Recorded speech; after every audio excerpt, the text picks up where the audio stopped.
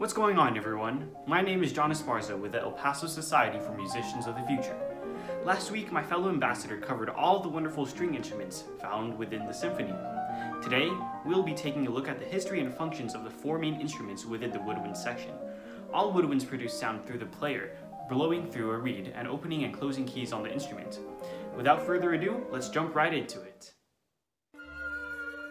The flute is one of the earliest musical instruments ever made, dating back to the Paleolithic era, where a simple instrument made out of animal bone produced a noise when blown.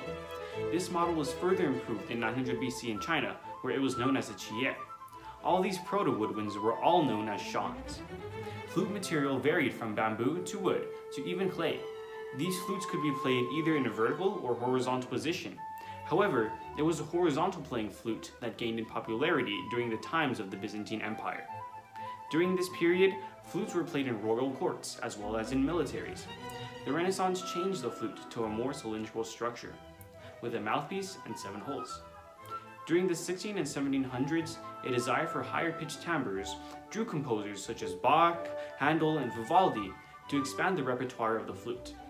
Around 1750, flute design changed even more with the addition of flute keys, placing the flute at a lower register, but more consistent in tuning. Finally, Theobald Bohme, a German wind instrument manufacturer, enhanced the flutes to the model that we know today. He introduced a metallic tube for the flute, and also added more flute keys by using a complex system of rods within the tube. As a result, the flute was much easier to articulate notes and could be held in a more natural position. A shorter version of the flute, the piccolo, also invented by Theobald Bohme in 1832, can play at an almost ear-piercing register. Typically, there are between 2 to 4 flute players in the symphony orchestra. Compared to the flute, the oboe has a much more mellow and lower timbre. Its sound is often compared to that of a duck. Oboes stem from shawms, just like flutes do, but oboes are played vertically. From the shawm came an early model of the oboe called the hautboy in the 17th century. The hautboy allowed for performers to place their mouth on the reed directly, producing a more fuller sound.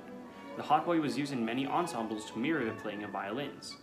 Notably, the hautboy gained immense popularity in France, piquing the interest of King Louis XIV. Contrary to the flute, the hautboy was used in a variety of settings, including religious ensembles, militaries, operas, and chamber groups. The hautboy, through various improvements in France and Germany, eventually evolved into the 15-hold and the 10-keyed oboe, which was considerably smaller and narrower than the hautboy. In the 19th century, 2 distinct versions of the oboe were present, the French oboe and the German oboe. The German oboe had a wider structure and a darker sound, while the French oboe was more narrow and higher pitched. The French version of the oboe was more heavily favored, as it is rumored that composer Richard Strauss proclaimed its superiority, causing the masses to follow suit. There are usually 2 oboes in the symphony orchestra, and the oboe has the privilege of tuning the entire wind section before performance.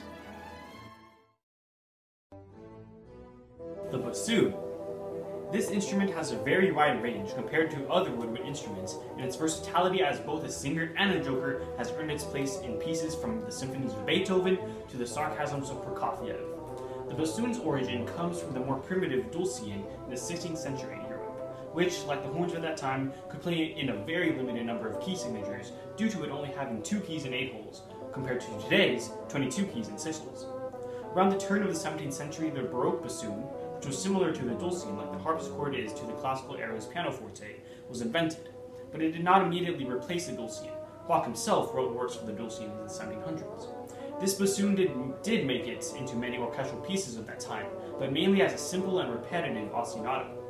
The first real bassoon was created in the 1650s by a man named Martin Hotterer. Hotterer was the first to make the bassoon in 4 sections, in comparison to the one-piece dulcian. He also added 2 keys, extending the range down to B-flat 2. The bassoon, though, still had a lot more developing to go through, which leads us to the multi-skilled musician Karl Armenreiter. In 1923, this man expanded the bassoon's range to 4 octaves and 17 keys. He published treatises on how to improve intonation, and partnered up with Johann Adam Heckel to make the bassoon into its modern form. With these new developments, the bassoon was permanently integrated into the orchestra as a pair of lyrical woodwinds with depth. Today, there are 2 main types of bassoons, the Heckel style and the French style. The Heckel style bassoon has 22 keys and 6 holes, and the instrument has a playful singing quality while the French style has the same amount of holes and keys, but has a warmer sound. In both instruments, it is necessary to either position the bassoon on the floor or to hold the instrument using your back via a harness. There is also the contrabassoon, which is a mammoth version in tone and size compared to its already big counterpart.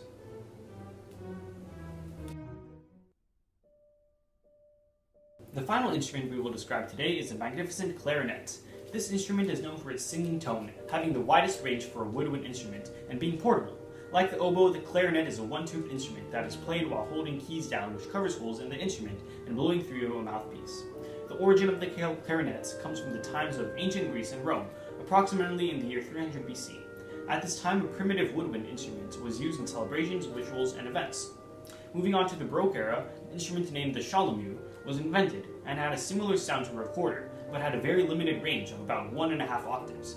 This instrument had only 8 finger holes and 2 keys for the highest notes. At the turn of the 18th century, a German instrument maker named Johann Christoph Denner turned one of the keys of the soley into a register key, which doubled the key range. This improved the instrument, and this instrument was given the name clarinetto, which means little trumpet, due to its resemblance to the sound of a trumpet. The clarinetto soon replaced the soley and became a permanent instrument in the orchestras of the era. Mozart particularly liked the clarinetto and wrote it for many concertos and featured it in his orchestral works. In 1812, the German clarinetist and inventor Ivan Müller desired to fix a problem that the clarinetto had. As a clarinetto was played, the holes would be covered on and off by felt pads. The pads, being made out of felt, allowed unwanted air out, altered, and restricted the possibility of extending the key range. Müller then made pads out of leather or fish bladder to make an airtight seal on the holes of the clarinetto. This extraordinary improvement opened the door for future investors to add holes and keys in the instrument, which would turn it into the modern-day clarinet. Since that time, new instruments have been added to the clarinet family, such as the E-flat clarinet, alto clarinet, and bass clarinet. Other countries have modified the clarinet to suit their local music tastes, but the B-flat clarinet has remained the most common. That's it, ladies and gentlemen. We have just made it through the exciting journey of the history of the woodwinds and the orchestra. From Bach to Bruno Mars, the lyrical woodwinds have been an essential part of music making. I think that it is important to know and appreciate music's history as much as we love music, which is a vital part of our life. Thank you all for watching, and remember, never stop learning.